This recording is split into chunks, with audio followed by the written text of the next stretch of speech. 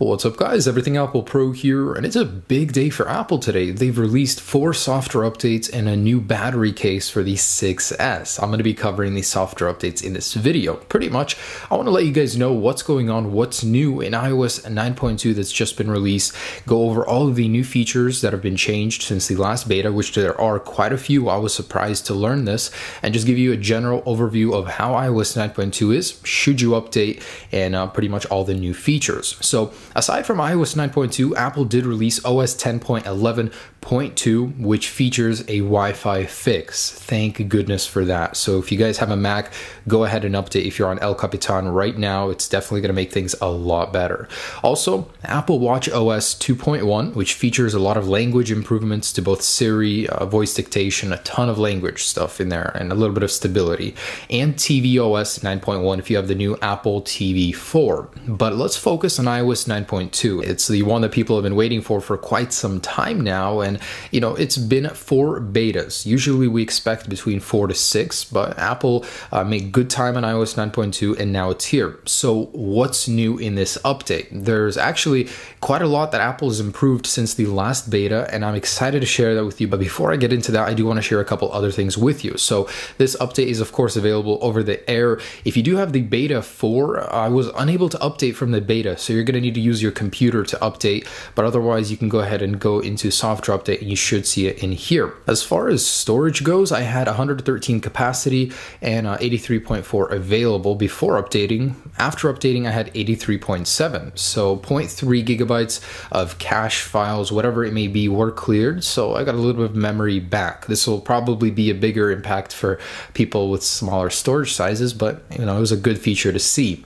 So other than that, let me tell you, my phone feels alive. I mean, I bought the new 6S, and at first it was okay. It was faster than the 6, but the more I used it, the more I noticed just how much lag there was in everything. Now things feel so much better. It's so responsive going into the app switcher like that. 3D Touch feels much better. There's still a little bit of chop, but it's nowhere near as bad as it was on iOS 9.1. It certainly feels like a breath of fresh air on my new iPhone 6S Plus. So thank you, Apple. Thank you for finally taking the time to listen to us and improve responsiveness on the new iOS 9.2 firmware. If you were experiencing lag on iOS 9.1, it's been improved. Guys, trust me, 9.2 makes good work of all of the lag, and it's definitely feeling much better now. I'm so happy about that. I was really disappointed with that. Now, as far as new features, there's a lot to share, so let me go ahead and start with the biggest stuff. So in the news application, there's now a news top stories section. So it'll take all of the biggest stories and compile them into one list, which is an optimization to the news application. In iBooks, there is now 3D Touch support, and I don't mean on the app, which is good, that was there before, but if you're actually using it to read a book, and let's say you're looking over the chapters and you want to get a quick preview of if you've seen the chapter, instead of having to load it, just 3D Touch into it, peek and pop, and take a look if you've read that chapter. I think this is probably one of the most brilliant uses of 3D Touch. I mean, it's great.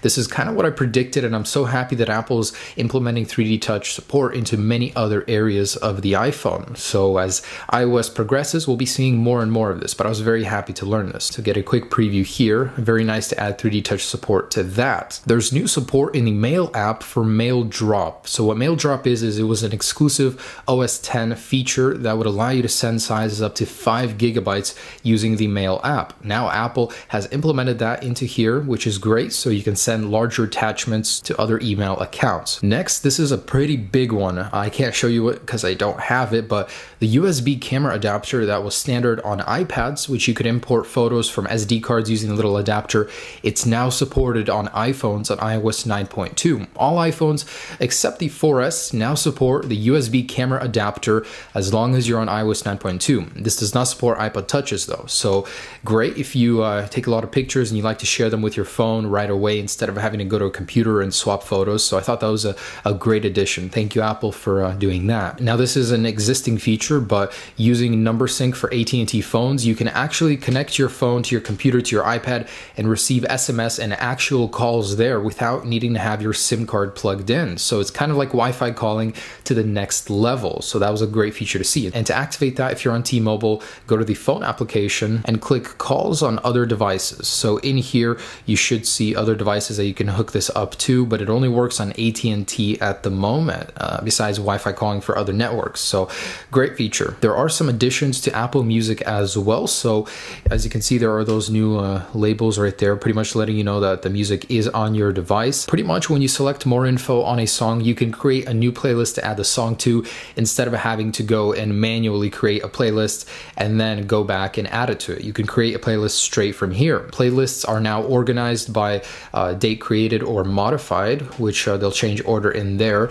And overall, there's a lot of stability improvements, not to mention the menus are a little bit different. It's just overall a great addition, simplifying the music application. And of course, Safari View Controller supports third-party extensions and the ability to reload the page. So if you don't know what that is, if you're ever using a browser within an application, and it's kind of like a Safari Lite version, Apple has added some new functionality to it, allowing you to use third-party extensions such as 1Password and other applications, basically a more extensive in-app browser. So that's pretty much it. The biggest stuff for iOS 9.2. There is Arabic support in Siri now, a couple other smaller features, but that's the biggest stuff. And there have been some welcome changes since the last beta, which I honestly didn't expect. Now, should you guys update to iOS 9.2? To be honest with you, there is no reason not to update. Who doesn't want a device that feels brand new, is much faster, and has some nice new additions to iOS 9? I mean, really, it's a great firmware. Apple has finally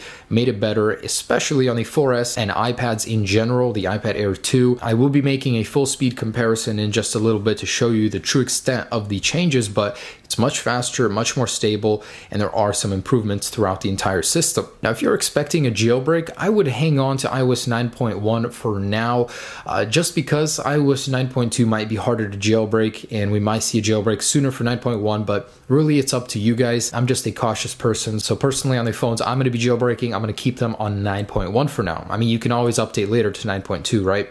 Otherwise, go ahead and enjoy iOS 9.2. Anyone that doesn't care about a jailbreak, it's much better with all these features that you just saw. So thanks so much for watching, guys. Have a great day, and stay tuned for the iOS 9.2 versus iOS 9.1 speed comparison. It'll show us really just how much faster it is. Enjoy the update, guys. Peace.